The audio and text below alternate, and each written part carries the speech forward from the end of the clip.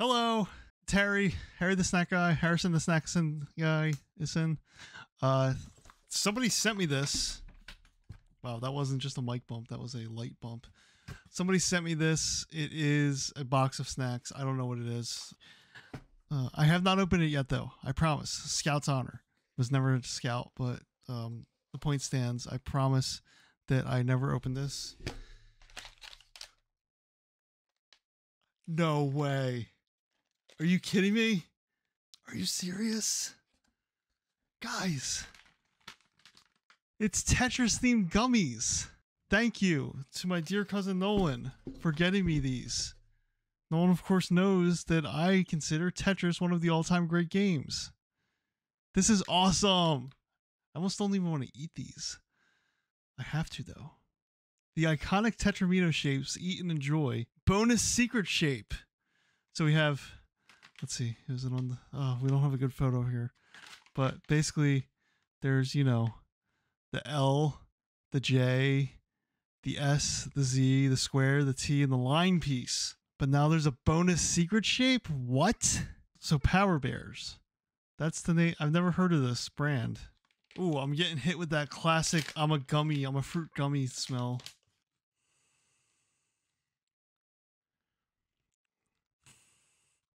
Hate to say it, but it's a little bit of an odd smell. Entirely used to that smell coming from gummies. First piece. Ooh, the orange, the L. Or I guess that's an L block. Yeah, that's an L block. All right, I guess it's orange flavored. Don't worry, guys. Good source of vitamin C and E. That's not bad. Good orange flavor on that particular piece. It's a gummy candy, so you know, you gotta chew it. You gotta chew it. But that's fine. How could you not love these? Oh, and then here's L.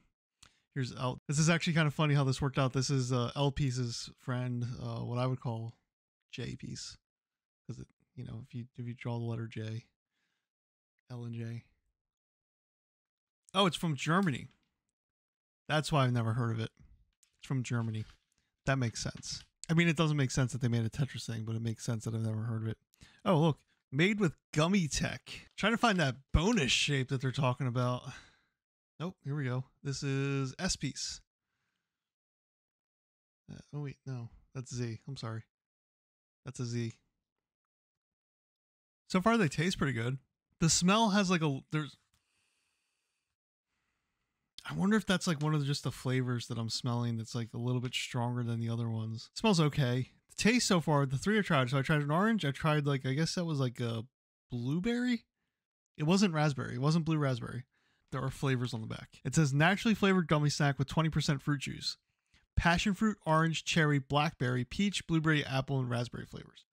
So maybe that was a blue raspberry for that one piece. The one I just had, I would guess, is probably the passion fruit because it didn't taste. It was like a reddish, but it didn't taste like apple. I'm assuming the apple is going to be green because usually in candies, apple is green. This is actually the S. This might be apple because of this like pale golden color. That might be peach. So then we have the square piece, the most boring of all the Tetraminos. That's peach. I'll take it back. The S piece was the apple. We got the T. Very powerful piece. If you can get those T-spins. I'm still not at the point in my Tetris skills where I can consistently get T-spins. It's the next level up for me. T. Blackberry. I mean, the T was pretty dark and had a little purple hue, so I'm going to guess blackberry. And last but not least, actually, this isn't last but not least because there's the bonus shape. The line piece. Line piece from that College Humor sketch. Brilliant. Line piece. That was apple. It was green. So what the hell? This must have been cherry then. This must have been cherry. This obviously is orange. This, I think, was peach. This had to have been blueberry. This was definitely the blackberry. This, I'm thinking, was passion fruit.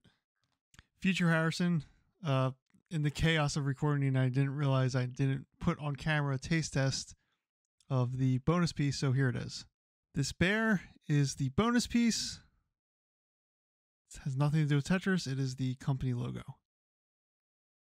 That speech. Back to your regular scheduled programming. So my recording crashed. I was in the middle of describing all the flavors. I forgot what I got to. But long story short, these gummies taste pretty good. They do taste good. They're Tetris themed. Hooray. Love it.